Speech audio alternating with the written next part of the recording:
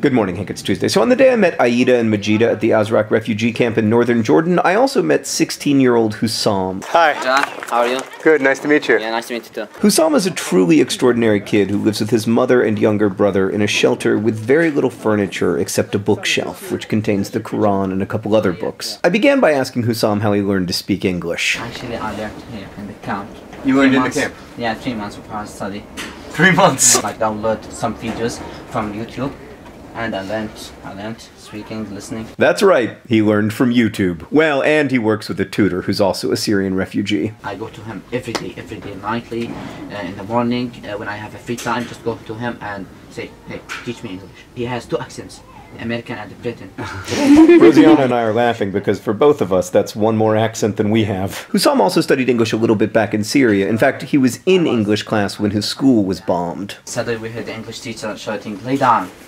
And all the students were laying in the ground to just our plan, shield the school with missiles. And many students with my friends died and injured. The girls was crying, and I have my friends who died. Saad Sultan al-Ghanim, his name, and actually it was terrible. Yeah, it was terrible. So. And I can see that you think about your friend often. Yeah, actually. I will show his photos and the school. So, yeah, can you show me? Yeah. This happened to me often in Jordan. The refugees I met almost never had printed photographs. Instead, their pictures of friends and family were on phones. Sometimes on non-functioning phones they kept charged only to access the pictures. Hussam first showed me a picture of blood on the floor of his classroom, and then he showed me his only picture of his friend. It was of a teen boy's corpse, his dead eyes staring up at the camera. I asked him if this is why his family had left Syria. Yeah, this moment. They said, no school.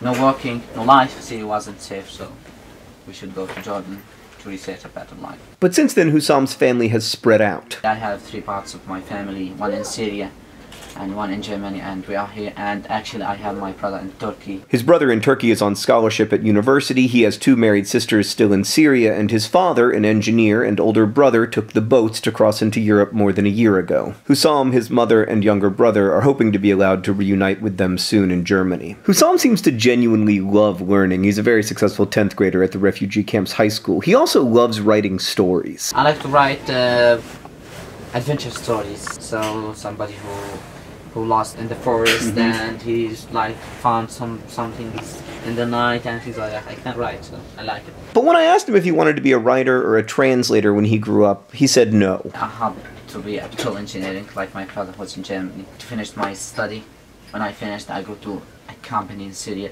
which helps the Syrian people in Syria. And to help rebuild it, that would be your dream? Yeah, rebuild it. This is my dream, actually. Syria, it's my country, and it's the green country. I love it so much. This young man has not seen his father, his sisters, or 2 of his brothers in more than a year, and he knows that they can only be reunited in a safe, peaceful Syria.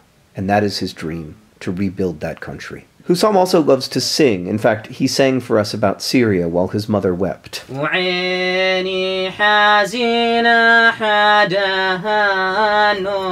And so this young singer and writer will hopefully one day soon be an engineer. And I really admire that professional goal. Hussam is a brilliant and tremendously disciplined kid. I mean, he learned English in 3 months. He could do anything. But his greatest ambition is to bring his talents to the kind of work his country will need the most. And to me, that's true heroism. Godspeed, Hussam.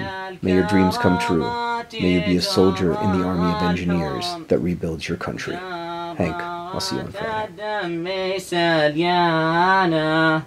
وعيني حزينة حداها النوم من حرقة الواجد سليانة